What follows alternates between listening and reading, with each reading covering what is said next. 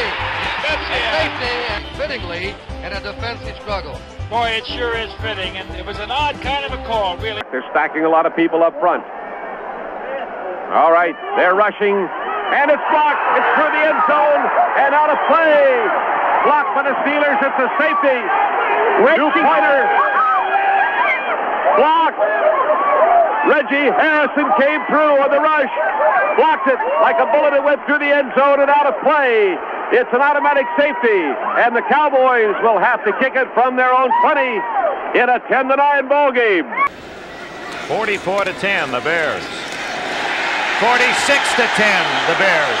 He was down, whistled at safety, Chicago.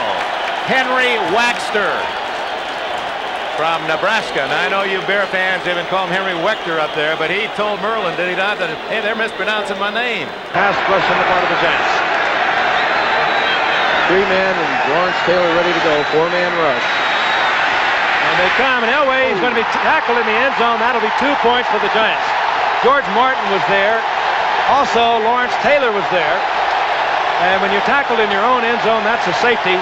Elway had no place to scamper out. He's very good at it. But the Giants came upfield. There were 3 of them there. No place for Elway to go. It will be Martin, I believe, who will get the safety. From the 6-yard line. Hostetler under heat. Sacked for the safety. Bruce Smith.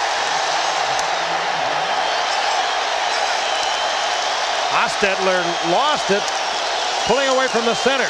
Whether he was stepped on or just tripped, he might have tripped over his. I think he tripped over Otis. I think he tripped over Otis Anderson. Otis was getting set to pick up the blitz and did not step up, and Hostetler collided with him. Then they could take the safety here too. Out of the gun, Roethlisberger is going to throw over the middle, and the pass is going to be caught by Holmes at the 21-yard line. Santonio Holmes gets inside Rogers Cromartie, and a flag is down. Holding offense number 62. Ooh, that's a safety. The foul occurred in the end zone. Safety. Safety. Wow. Justin Hartwig is the center, so instead of Holmes maybe securing a Lombardi trophy, you've got a safety, you've got a 20-16 game, and you have a kick coming from the 20-yard line. Look at this. And the Pats start with play action.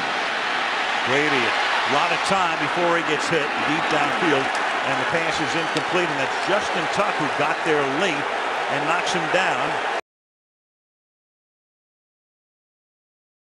Even though the pass is still 40 yards downfield. That penalty results Yeah. in safety. Yeah. He was in the end zone. He's going to do it. Run around.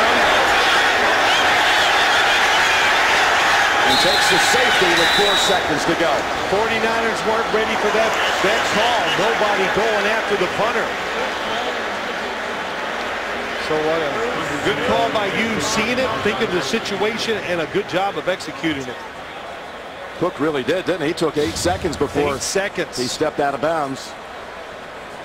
You know, it prevents the punt return. That's probably the biggest reason why you do it. It's snapped over the head of Peyton Manning. A flag is down, and the ball's out of the back of the end zone. It's a safety to start this game as Manning wasn't ready. Illegal motion. Offense number 18 moving toward the snap. Penalties decline. Safety. You know, you can talk about it being a quote-unquote corporate crowd. This crowd is loud. They talk about the 12th man in Seattle. Look how this game starts. Yeah, but just a miscommunication there. Peyton Manning is coming up to the line to either make a protection check or change the play. And Manny Ramirez, the center, he doesn't know that. He snaps it over his head. And well, you look at this, Joe, and the experience of Peyton Manning and how well they execute at the line of scrimmage. You talk about it each and every time you watch the Denver Broncos, and a miscommunication on the first play of the Super Bowl.